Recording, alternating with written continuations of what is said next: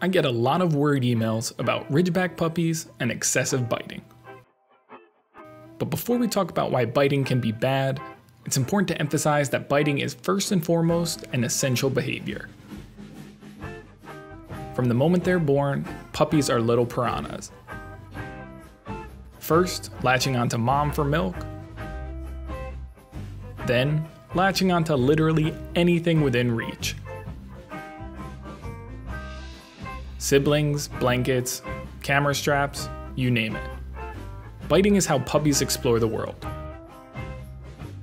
It's how they learn what and who is edible, and how they learn about consequences. And it's behavior which is certainly not limited to puppies. Kids may have hands, but any parent will tell you that their approach to discovery is exactly the same. Bite stuff and see what happens. It's not a linear process either. Because who knows if the second time you gum at a dog will taste as bad as the first. Only one way to find out. And apparently that one way is to keep going until you vomit. Lovely. So remember, when you bring your puppy home, the expectation should be lots of biting. It's perfectly normal behavior. Your job is to make sure the boundaries and consequences are well established. Your puppy bites a toy? Great. Give them lots of praise. Your puppy tries to take a bite of your sweatshirt or arm? You disengage and redirect, providing praise only after their attention has shifted. Your puppy bites themselves or acts strangely? Yeah, that just kinda happens. No need to do anything about this other than watch and laugh while they have an existential crisis about the nature of reality. It's just something every puppy has to do. One of the most important reasons for not letting litters go home too early is that the puppies need to teach each other about bite inhibition and socialization. It's a trial and error education to discover how the world works. But once they're at your house, they don't get that feedback, so they're gonna rely on your help to show them the ropes. To that end, older dogs are an invaluable asset for showing your puppy the way of the world. Like here, Zero thought he could just snap at Penny to get his way. Not surprisingly, she kindly and quite forcefully relieved him of that delusion. Pretty important feedback. Or, when Zero thought he could nip and annoy Doc to play like one of his litter mates, Doc offered a masterclass on ignoring the upstart until he gave up. This is why puppy socials are so important. Your dog needs to interact with all sorts of strange new puppies.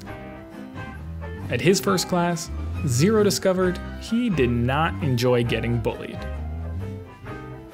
And he also learned neither did any of the other dogs. This give and take in a controlled environment is essential for developing healthy bite inhibition from a young age. Even if you're a seasoned trainer with multiple dogs, enrolling in puppy class provides a critical educational experience you can't replicate anywhere else. But when you are back at home, I like to naturally incorporate bite training into our daily routine. With normal obedience, we ask our dogs to learn our language. But I find with bite inhibition, training is best done by speaking their language. Physical play with your pup on their level is not only a lot of fun, it's also more intuitive for their instincts.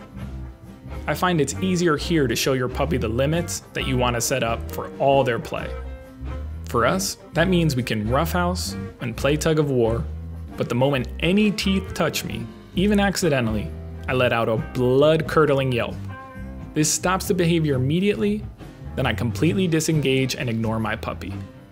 If your dog is biting outside of a play setting, it's usually attention-seeking behavior, and yelling no or grabbing their muzzle is still giving them attention, which is why those tactics often fail. The yelp and ignore method works because it stops the behavior while depriving them of attention. Your puppy will quickly begin to pick up that kisses get your attention, and biting is better saved for starting play with other dogs.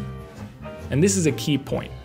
Ridgebacks naturally prefer a much more aggressive play style with a lot more play biting than most people are used to.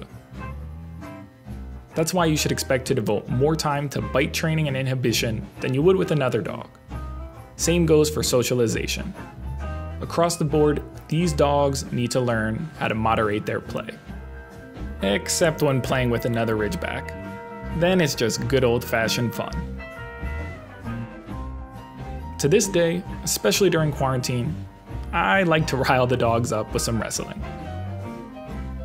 I love speaking their language of physicality, and we practice staying inside the boundaries I've set up. What those boundaries are will be different for you and your dog, but what's most important is that you stay consistent. Unclear rules are a recipe for trouble. As you can see here, Zero wants to bite and nibble as he does with Penny, but he's showing restraint so play can continue. He does a great job reading my body language, and in the end, he clearly knows when the game is done.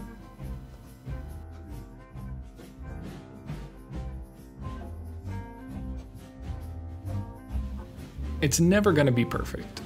The more I rile my dogs up, the more likely they are to slip. Here you can see Zero put a bit of teeth to my elbow before shrinking back at the mistake. When something like that happens, or I can tell I've wound them up too much, we practice our pauses and resets. It's a great little training exercise all around to go from high energy to complete focus. But it's so fun that it doesn't really feel like much training at all. And it doesn't have to be wrestling. Anything you can do to reinforce your rules that biting gets these dogs nothing and positive engagement gets them everything, the better you'll be. It's not something you can force with a command. It's a common understanding that you have to foster. To that end, there are a couple other habits I find helpful with bite inhibition. First, only give your dog treats when they take them from you politely. If they snap or chomp, or even if their tooth touches your hand by accident, yelp and ignore. Especially with food on the line, a Ridgeback will pick up the game quickly. At later stages, push and pull the treat around to make the game a bit more challenging. Games of choice also help develop this restraint. First, only offer the treat when they stop trying to get it. Then, work your way up to only letting them have it when you give the affirmative command. These little games take just a few seconds to play, but I found them extremely helpful. Here, you can see Zero go from forceful insistence to patiently waiting. And I don't have to say or do anything. He makes the choice. I simply offer consistent consequences. Another great tool often overlooked is grooming. Many bites happen when your dog is uncomfortable with you touching their ears, mouth, or paws. Grooming really helps desensitize your dog to those stimuli, while also keeping them healthy and handsome. Speaking of teeth, after their first weeks home, you can expect biting issues to pick up again during teething, when your pup can understandably be quite ornery. The rebellious adolescent phase is another one to watch out for. So bite inhibition shouldn't be something you think about as a single effort. It's something that you have to remain thoughtful about long term.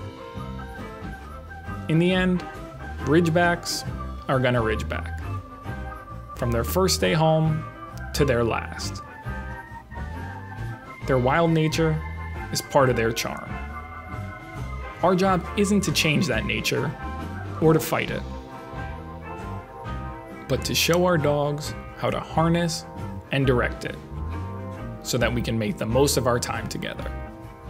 The point of this video is to make those new to the breed aware of a Ridgeback puppy's general predisposition for mouthiness, and to offer a few ideas I found helpful along the way. But as always, please remember, I'm just an idiot with an internet connection. If you're struggling with your dog's biting, please consult a professional trainer immediately. The earlier the intervention, the better. These wonderful dogs are more than a handful, and there's no better way to show our love than asking for help. And asking for kisses, of course. Lots of kisses are great too.